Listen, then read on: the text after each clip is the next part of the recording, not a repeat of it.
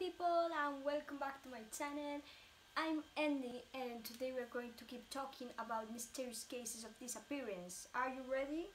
Okay, so today we're going to talk about a great enigma, the most disconcerting one according to the Interpol, which occurred in Spain. It is the case of David Guerrero. He was only 13 years old when he disappeared, but everybody in his town claimed that he was going to be the next Picasso because, believe me, his artworks were amazing. He was a painter.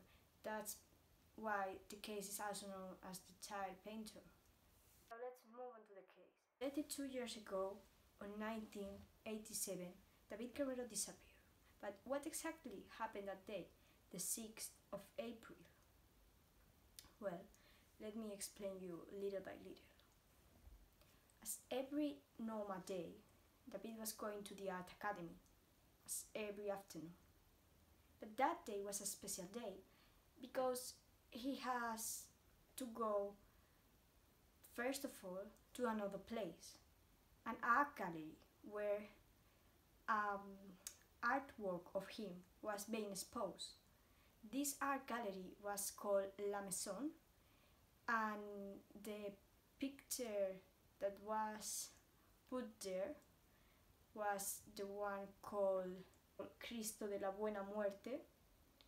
So he was going to be interviewed. His father made him a little map to where to go from La Maison and then to the art academy, and he went alone. But that same afternoon, after all those hours, the father went to pick him up, as always, at the art gallery. No, sorry, to the art academy.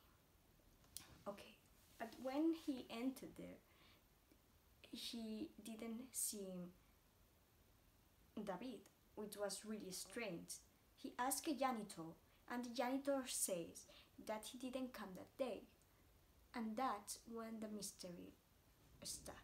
Now, yes, the father now went to the art gallery to pick up him, thinking that he might be there.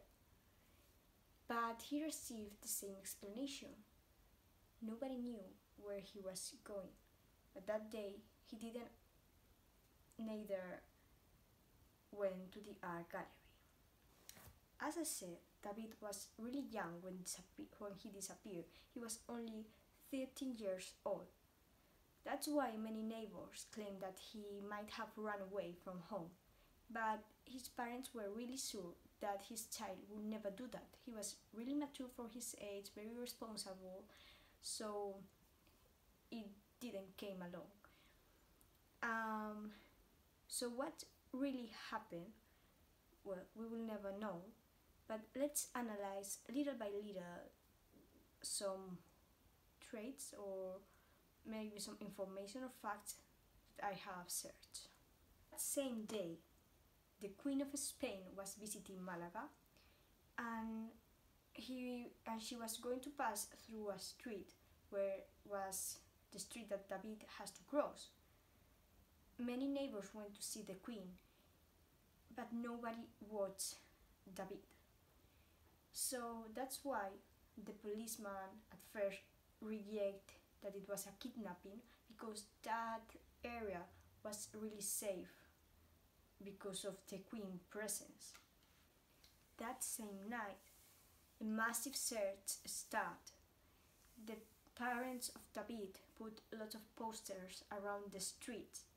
As they were really poor, some neighbors give them a telephone in case the kidnappers called them.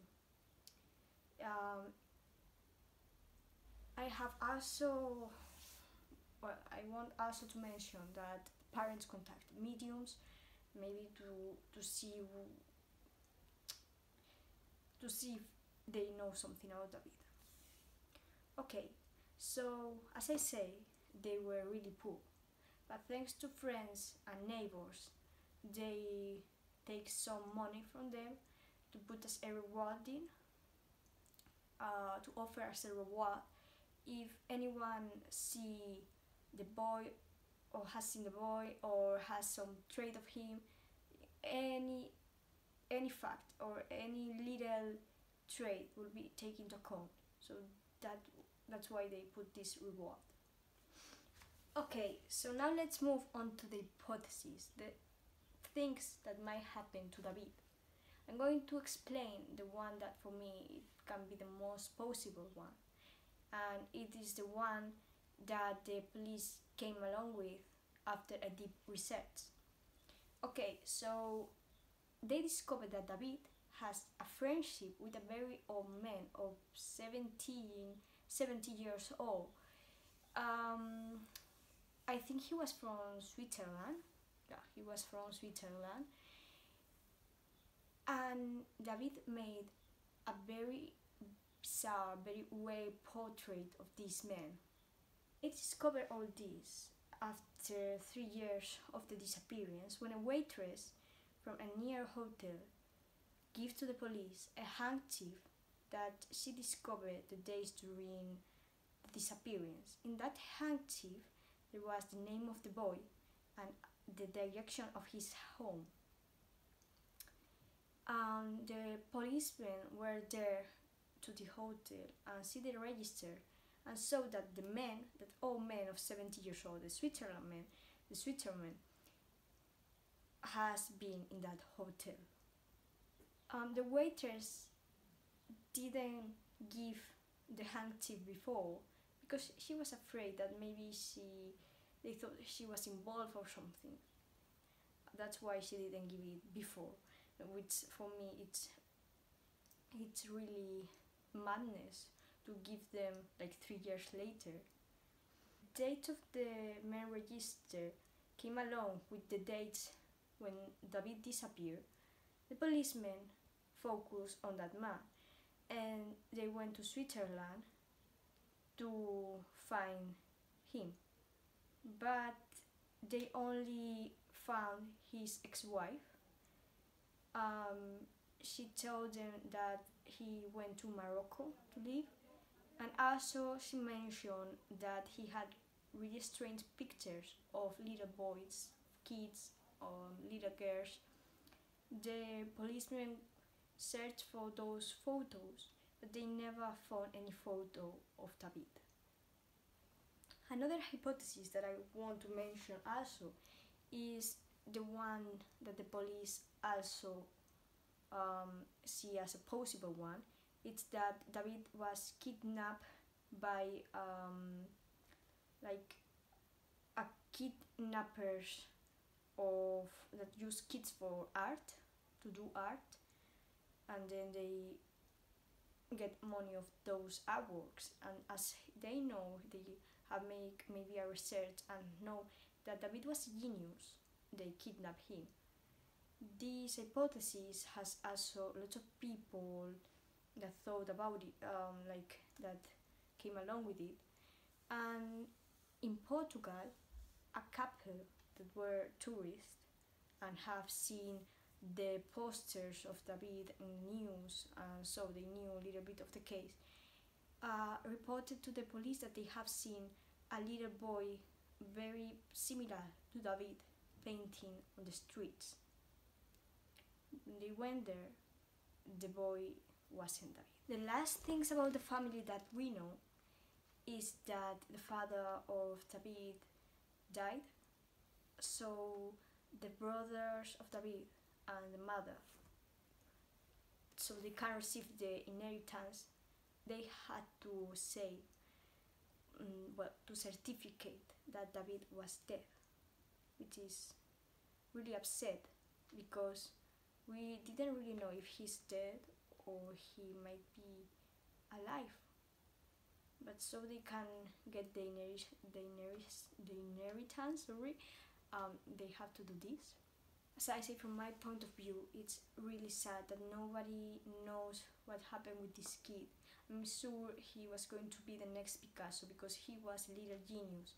And it's really, really sad that after so many years, like they have make the case stop, they have made the research stop, and it's really upsetting. Sorry guys, it's a really sad case. I hope you enjoy the video as much as I do, because for me this case was really interesting. I hope that maybe someday we can have a little clue of what happened with David. Also, if you like it, give it a thumb up and comment down below if you want me to do more of these videos, because I don't know if I tell you this, but I have to remake this video again, but I did it very happy, because all I want is that the disappearance of David can be resolved.